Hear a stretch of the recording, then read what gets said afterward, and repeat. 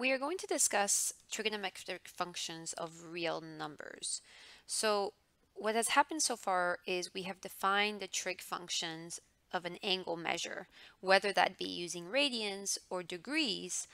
When we plug into what we plug into the trig function is an angle measure.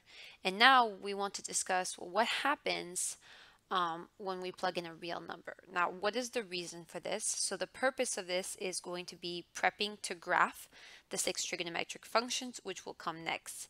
Now, as a little bit of an algebra review, remember that functions, if you have f of x is equal to y, which is the most common way of denoting a function notation, the x, which is the input here, is a real number. Right? So when we have the rectangular coordinate system, the horizontal line is the x-axis and the vertical line is the y-axis. So you input the x and you output a y, but in this situation, right, the x is a real number. So currently, consider sine of theta. The theta is an angle measure, not a real number. So what we need to do here is we need to define a trig function when a real number is plugged in. So this definition here, we're going to let t denote a real number. Now remember that if you have the real number line here, and 0 would be in the middle, then we're going to let t come here, or if it was negative, it would go in the opposite direction. And then we would have this length right here, right, from 0 to t, whether it be in the positive direction or whether it be in the negative direction. So what we want to do now is we want to actually graph this inside of a circle. So if I put the rectangular coordinate system in here, what I want to do is imagine that real number line from 0 to t is like a string. Okay, so you're holding one end of the string, the 0, in one hand, and the other end, which is t, in another hand. And what we're going to do is we're actually going to wrap this around the circle. So I'm going to place 0, the end of the string on the left. I'm going to place that on the positive x-axis on the circle. Now this should seem familiar because where do we start a standard position angle? Oh, we started on the positive x-axis. So, right, we want to kind of define this so that it matches what we already know, and we'll get to that later.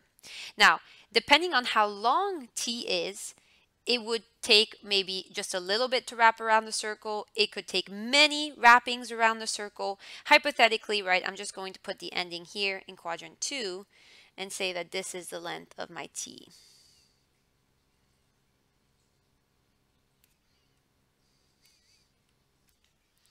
And so because this is a point in the rectangular coordinate system, wherever t is, right, it doesn't matter how long it took you to wrap it around the circle, there is a point because it's in the rectangular coordinate system, right? So this point would obviously have the coordinates x, comma, y.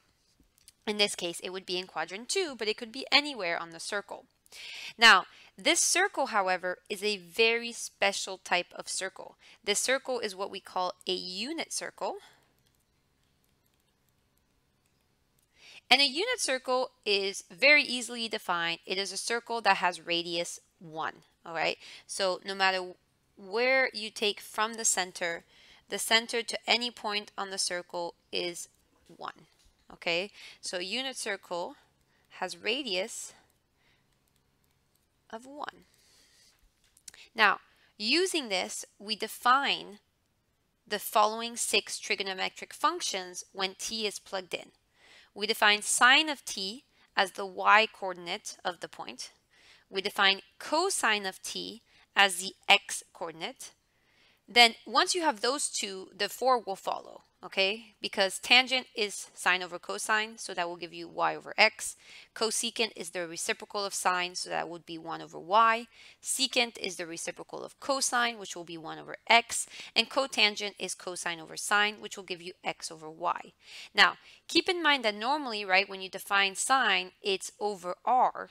But in this situation, when you have y over r, the r is 1. So it's assumed, right? You don't need to write the over 1 anymore. We don't do that. It's just purely y. So what's the key here to take away is that the sine is the y value and the cosine is the x value of the point. The rest, again, if you know the sine and cosine, the rest will follow. So let's do an example. We want to find the 6 trigonometric functions given that p The following point is a point corresponding to t on the unit circle. So if you know the definitions, there's not a lot of work involved, right? That means that sine of t will be the y coordinate, which will be 4/5. Cosine of t will be the x coordinate, which will be -3/5. And then we can do cosecant next, because all we got to do is a little flipperoo here. And then secant, we do a little flip of cosine. And then tangent is going to be the sine over the cosine, negative. But dividing by a fraction is the same as multiplying by the reciprocal of the bottom. The 5's cancel, and it gives you -4/3. And then we have cotangent of t, which then we can just take the reciprocal of tangent. And there we have it. And so it makes sense, right? So where is this point? The x is negative, the y is positive, so we are actually in quadrant 2. So let's make sure all of our signs make sense. Sine and cosecant are positive, and cosine, secant, tangent, and cotangent are all negative, as it should be in quadrant 2. And there we will have it. So if you know the definition, pretty simple here. Now, how do we relate what we learn about the angle measures to the actual real numbers? So let's draw that real number again. So right, we wrapped it around. And by the way, if the real number was negative, you would wrap it in the clockwise direction, right? I picked my t hypothetically to be in the positive direction. So I wrapped it counterclockwise, just like everything we already know. Now, if I pick a point on the unit circle, this point has an angle that's associated to it. I can graph it like this, right? It has a standard position angle, and this would be my theta. And this would be my t. But in the previous material, we have learned that there's a special word for t when it wraps around the circle, and it's called the arc length. Now we have an arc length formula. It is S is equal to r theta, where theta is in radians. So let's remember that because we have to stick to that. But S here is t, right? T is the arc length. So that means that t is equal to r theta. But this is in the unit circle. R is equal to 1. So we get that t is equal to theta. And if it was clockwise, they would both be negative. Counterclockwise, negative. Counterclockwise, they would both be positive. So what does that mean for us? This is great news, because that means that we can treat our real number t exactly how we have treated our angle measures. So we can interchange them as we wish. However, keep in mind that this angle is in radians. So when we are graphing and our number has to be a real number, we can only think about the radian measures, okay? We cannot think about the degree measure when we are going to graph our 6 trigonometric functions, and we'll get that a little bit later. So we want to take everything we have learned and we want to use it in terms of the real number and the unit circle. So the first thing we're going to do here is I want to place the 45, 45, 90 degree triangle into this unit circle. Now, the whole purpose of the unit circle here is that once I apply it and I do it, it's going to make everything that we have learned into one organized diagram. All right. So first, let's remember what the 45, 45, 90 triangle looked like. So we have a triangle here. It's an isosceles triangle, where if it's a right triangle, if the angle is 45, the other one must be 45 for them to add up to 180. And then we found out that when we do the unit, it was 1, 1, and then by the Pythagorean theorem, it was the square root of 2. Now, if I want to place this angle into the unit circle, that means that I'm going to want to place it as such. Now, how do I know that it's directly in the middle of quadrant 1? Well, because my angle is 45 degrees. Right here it is. And my triangle would come down as such. Now, remember that in a unit circle, the radius is 1. So the way that this is currently graphed, can I place this triangle in here? And the answer is no, you cannot. The reason for that is because currently the hypotenuse is a square root of 2, but I need it to be 1 how can I place it in there? It would be too big, right? Right now, the triangle would be here,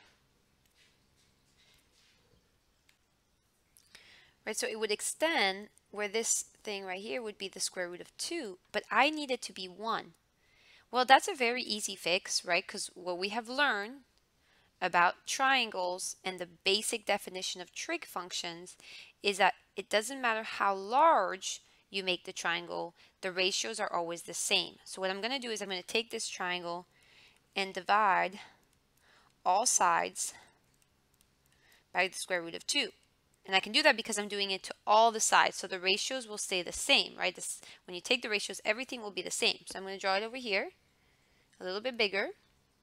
I'm going to have 45 here, and then I'm going to have 1 over the square root of 2, 1 over the square root of 2, and then 1 here, which is exactly what I was trying to achieve, right? So that I could place it in there. So what I'm going to have now is you can have this rationalized, which is more likely how you're going to see it, as we've seen. Square root of 2 over 2, square root of 2 over 2. And now I can place the triangle in there, okay? So what we want to discuss is now that I'm placing this triangle in there, I want to look at the sides, right? So I have here square root of 2 over 2. This is going to be 1, as it should be. And this is going to be the square root of 2 over 2. And I want to look at the point that it's creating on the circle. Well, remember that a point is how far you've gone in the x direction, left and right, and how far you've gone up and down in the y direction. So in the x direction, I have gone this much. So I've gone radical 2 over 2. So my x coordinate is square root of 2 over 2. Oh, that's a horrible 2. And in y, how much have I gone up and down? Well, I've gone up and down, radical 2 over 2. So the point on the unit circle corresponding to an angle of 45 degrees is radical 2 over 2, comma radical 2 over 2. And as we know, on the unit circle, sine is the y-coordinate and cosine is the x-coordinate. So this matches with everything we know, right? The sine of 45 is radical 2 over 2. The cosine of 45 is radical 2 over 2. Okay, let's do it now for 30, 60, 90. So let's draw our 30, 60, 90 triangle.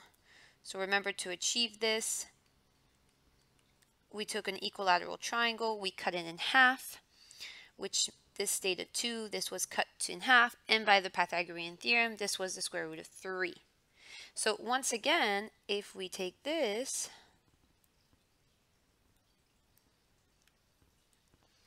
and we want to place it in there, we can't place it right now. Imagine first, right, because you're going to have to do 30 and 60 differently, right, because we know that 30 is a third of the weight in quadrant 1 and 60 is 2/3 of the way in. So you're going to have to place the 30 degrees one, and then separately you will have to place the 60 degrees. It will be the same triangle, but you'll be looking at it in 2 different ways. So first, let me look at 60 degrees because my triangle is kind of already set up for that. So again, I can't place it right now because the radius would have to be 2 and the radius is 1. Easy fix. Divide all sides by 2. So that will give me the triangle that looks like this. This is 60, 30. So I will have 1/2 at the bottom, radical 3 over 2 at the bottom, and a 1 here. Now, what I want you to notice, and what's important to notice, is that this is the exact same triangle as if I flip it. If I want to put the 30 at the bottom here, well, the hypotenuse would still be 1, but then this would be square root of 3 over 2, and this would be 1/2. Right? If you change the angles, then you have to change the sides, right? Because 1/2 is opposite of 30, but radical 3 over 2 is the opposite of 60. So that has to stay the same if you rotate the triangle. Right? So I just rotated it here. So if I want to place the 30 degrees in, what I'm going to have is at the bottom, I'm going to have the square root of 3 over 2. So that will be my x-coordinate. And my y-coordinate will be 1/2, right? Because here I've gone 1/2. It's the same thing. If I look at the 60 degree one, right? And so this is the 60 now. Left and right, I've gone 1/2, which would be my x-coordinate. And up and down, I've gone square root of 3 over 2. But this is already what we know, right? Because if you take a look at 30, Well, the cosine of 30 should be the x-coordinate, which it is. It's square root of 3 over 2. Everything follows from what we have already learned. It's just a way to organize all the angles into one place.